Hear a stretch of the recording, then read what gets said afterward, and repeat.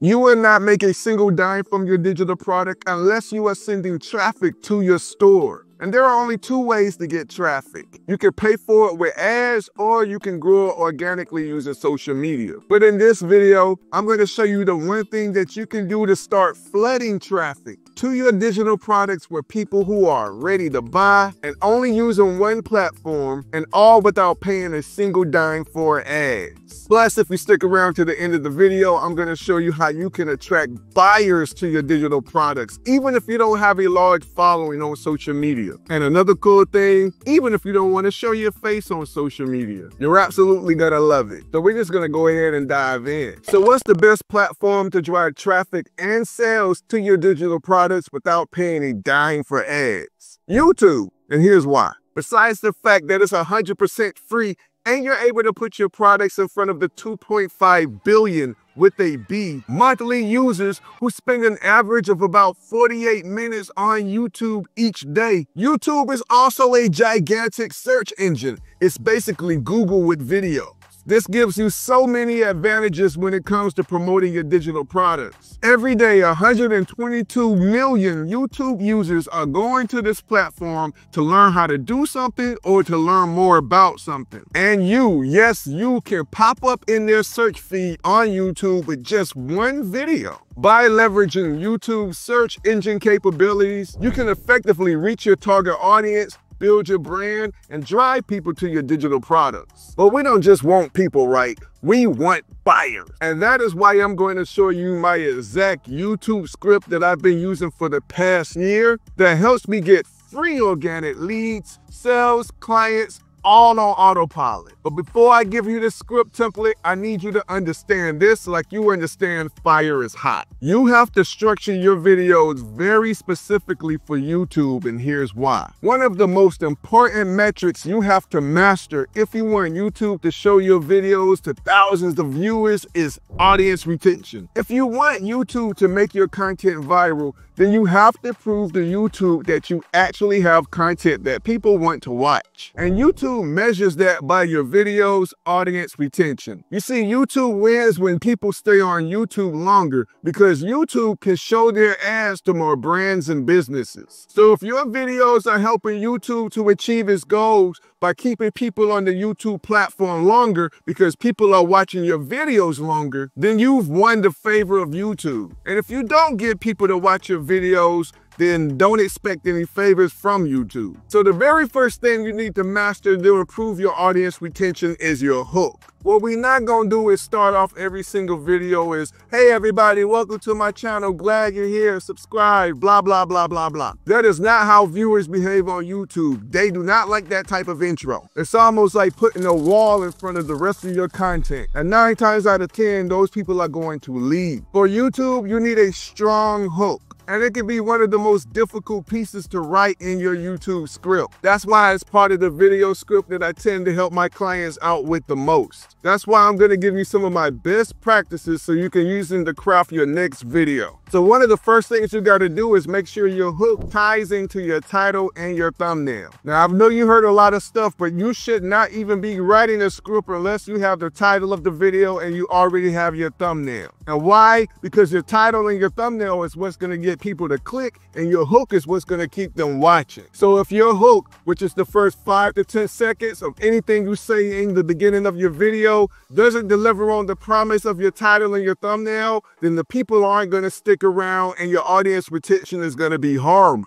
Now, because most people's audience attention spans is around 8 seconds, you don't have any time to be playing around. So your hook needs to be strong because you only have 8 seconds to keep them watching. So what do you say in the first 8 seconds to convince the viewer that you have some quality content? First of all, they really need to learn something that they really want to learn from you. So at the beginning of this video, I said you're not gonna make a dime if you don't get traffic to your digital products. If you're in digital products and you're not making any money and you don't know why, perhaps you've probably stuck around to watch this video, and the proof that you're still watching me now means hooks really work. But I'm still going to give you some type of examples of how I help my clients with this. So let's use an example and let's pretend like you're a public speaking coach. And I wrote this down. You guys can't see it, but check this out. It says, do you want to book your first speaking engagement?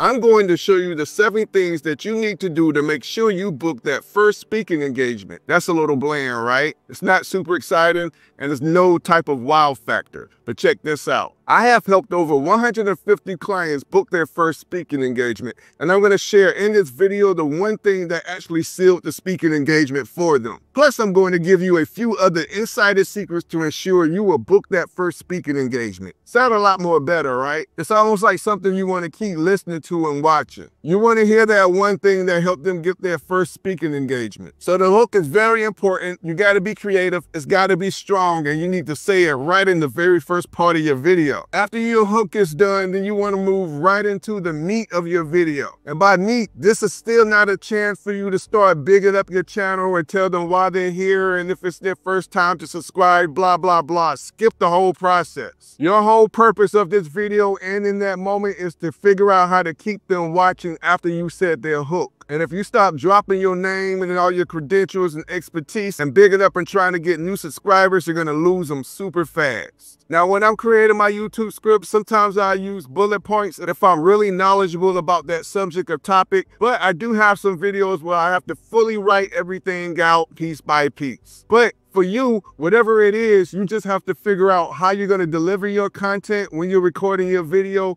in a way that's going to keep you on track so you're not rambling and veering all off subject. So whether it's bullet points or writing out your entire script, either one of those is fine as long as you stick to the script. But one thing I really want to make sure that you understand is to make sure that you don't go too deep. We're not doing a TED Talk video. What you need to think about or talk about is making sure that the viewer gets what they need while they're watching your video. It's kind of like a dopamine hit. So ask questions like, what is one thing they learned or can learn? What is the takeaway? What is the one thing they can do after watching your video? What content that I could put together and create that would give that viewer a quick win? In other words, you want to only give them the tip of the iceberg in your YouTube videos. You want to only give them enough to let them know that you know what you're talking about. And while doing that, you want to make them feel like they've learned something in your video. And right quick, I'm not saying hold back information. I'm not saying clickbait people. What I'm saying is briefly talk about each topic so that they can see how they could do it. So going back to the example I use about this public speaking engagement or public speaker,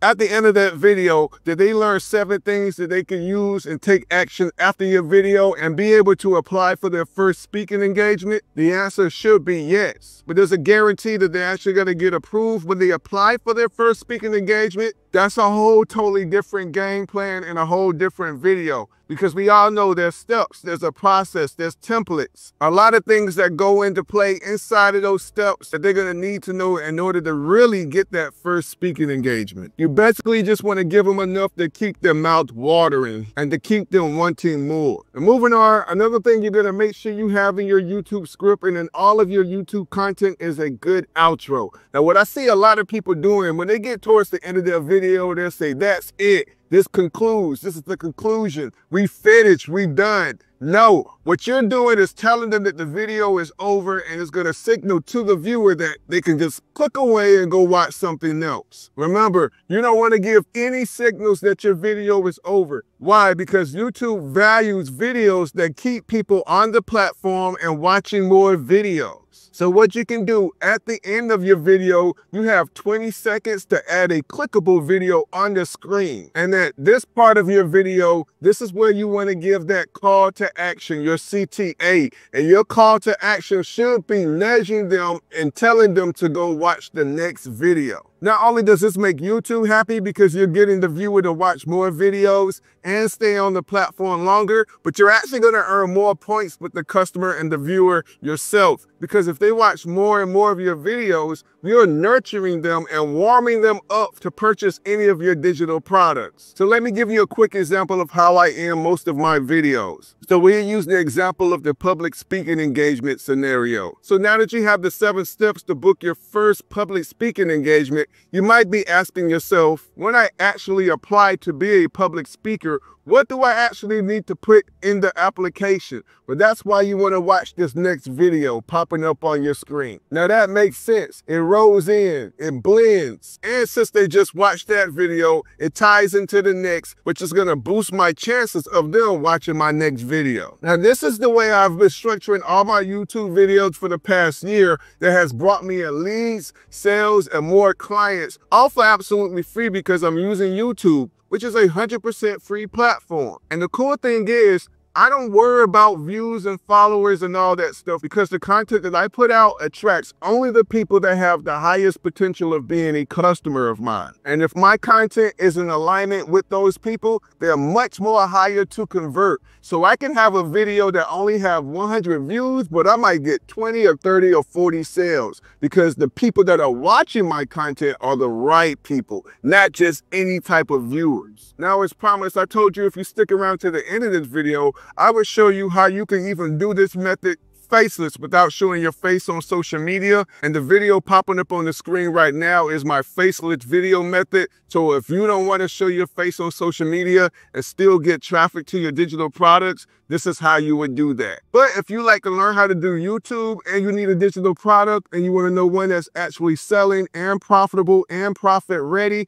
that you don't have to build from scratch, and you want this YouTube script, all the things that I'm using, and if you don't want to show your face on social media, I have faceless content that's already done for you. It's like my done for you content vault that all you have to do is download and upload to any social media platform that you're using. Then you want to check out my digital income starter kit. It's one of the great ways for beginners who's looking to make money or passive income with digital products and they're just getting started. I have all the tools and resources all in one place from beginning to end. They help you start making profits every single month on autopilot. If you want to learn more about my digital income starter kit, then you might want to watch this video popping up on your screen right now, because when you pair what you just learned in this video with what you're going to learn in the next, it's going to make you way more powerful. Stay blessed.